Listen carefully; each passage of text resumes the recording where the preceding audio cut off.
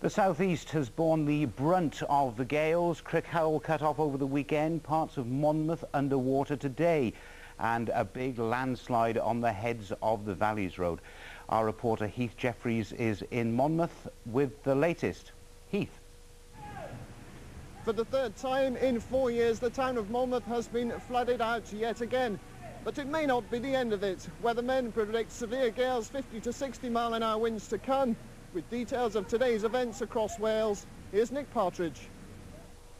The River Wye at Monmouth is tonight perilously close to overflowing its banks. Parts of the town are already flooded by stormwater, and dozens of residents from this caravan park have moved out to stay with friends and relatives elsewhere. Last night some refused to leave, but today, as the water levels kept rising, more agreed to move. Past flood prevention schemes have saved the town from catastrophe, but this is the second winter running some homes and businesses have been flooded. Something's got to be done. It's not looking very good. Something really's got to be done. So livelihoods, 3 months out of work last time, shut the pub, tens of thousands of pounds of refurbishment done, and here we are in the same situation again. The environment agencies say they learn lessons from flooding and will consider further protection for Monmouth in future, but local politicians want immediate action. The Welsh Assembly clearly, and the government generally, can't stop these sort of floods, but we can be doing things. We can be stopping rampant development of greenfield areas and the areas which soak up the water that lead into the rivers.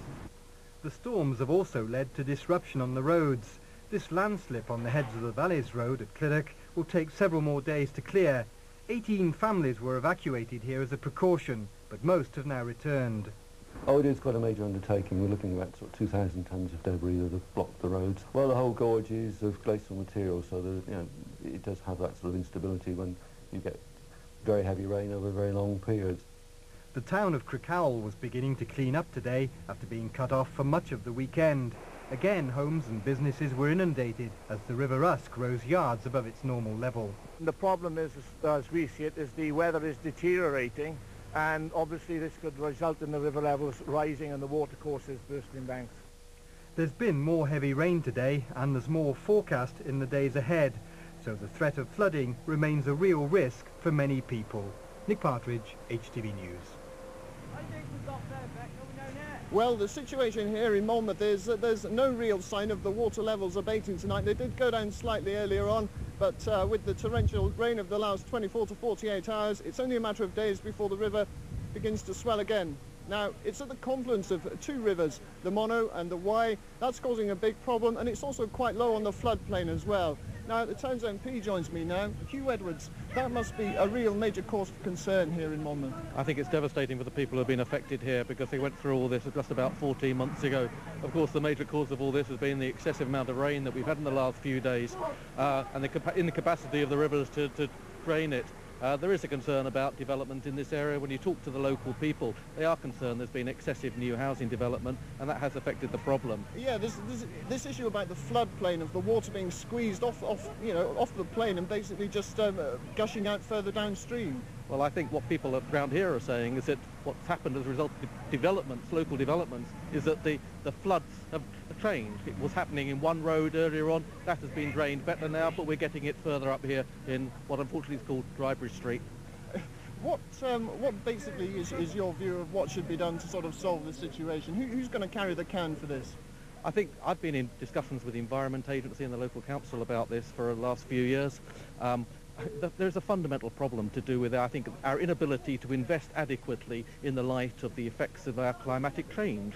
Global warming may well be the cause of this, and I think as a society and as a nation, and in Wales especially, we've got to recognise that and put the investment in to alleviate the flooding in the future. Mr. Edwards, thank you very much indeed. As I say, more gales predicted in the next 24 hours. Now, back to you in the studio.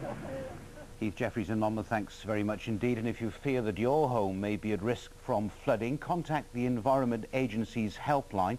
The number is on the screen now. They can give you advice. We've been here. This is the inappropriately named Drybridge Street, very close to Monmouth town centre. What you're seeing here are the waters of the River Monmouth and the River Wye. The Monmouth has got nowhere to go. It's been backed up by floodwaters coming off the hills above us here.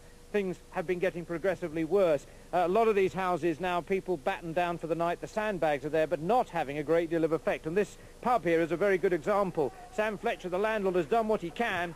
Got sandbags down here at the gate. We've got a flood gate that he's got on approval, but frankly, as you can see, it hasn't done much good. When we arrived, he and his helpers were trying to mop the water out. Frankly, they've given up. The pumps are off, and they're just waiting to see how bad it's going to get. And Sam, you had all this last year. How much did you have to patch it all up last time?